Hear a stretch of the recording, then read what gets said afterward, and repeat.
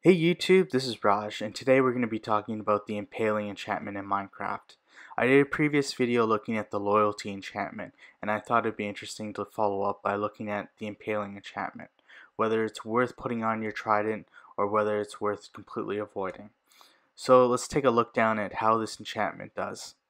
So the Impaling enchantment was introduced in the 1.13 aquatic update along with tridents.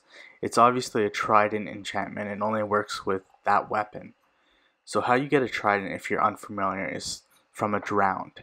So drowned spawn with a trident about 6.25% of the time, and there's about an 8.5% chance when you kill them that they'll drop.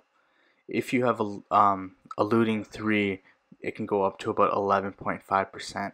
So if you want a trident, it's a bit hard, it's rare, but the best idea is either to have a farm or to go hunting with them with a looting 3 sword or weapon. So how an Impaling enchantment works is it increases the damage to aquatic mobs.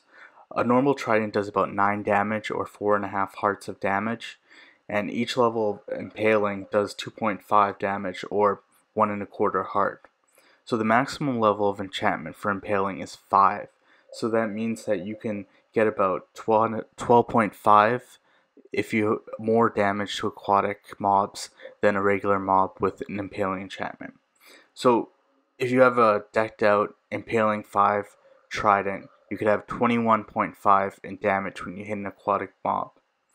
And also one thing to note is that drowned for some reason don't count as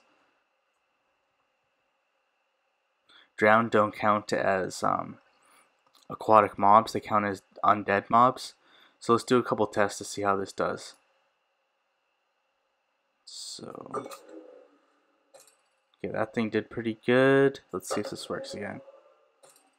Okay, so that took about 2 hits. So I think a guardian is about 30 in health. So that would be about right. So 21.5 in damage. So if you're wondering what aquatic mobs are, they're things like guardians, turtles. I have no idea why you would want to attack a turtle. There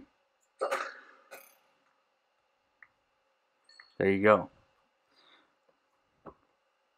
So yeah, basically any aquatic mob. So if you're thinking like dolphins, turtles, guardians, so that is the Impaling enchantment for tridents. I hope that gives you all the answers you need.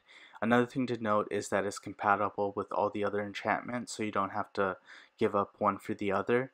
And I would say that since you don't have to give up one for the other, if you actually have Impaling 5, you might as well just put it on the trident and use it. So it's definitely worth one to put actually on your trident, especially if you want aquatic mobs and if you're attacking guardians especially. So I hope that gives you everything you need, and if you want to see what loyalty does, I also did a video on that. So if you like this video, please give me a like. If you want to keep seeing me produce content, give me a subscribe. I love to hear comments about what you would like to see me do videos on, and stay classy YouTube. This is Raj.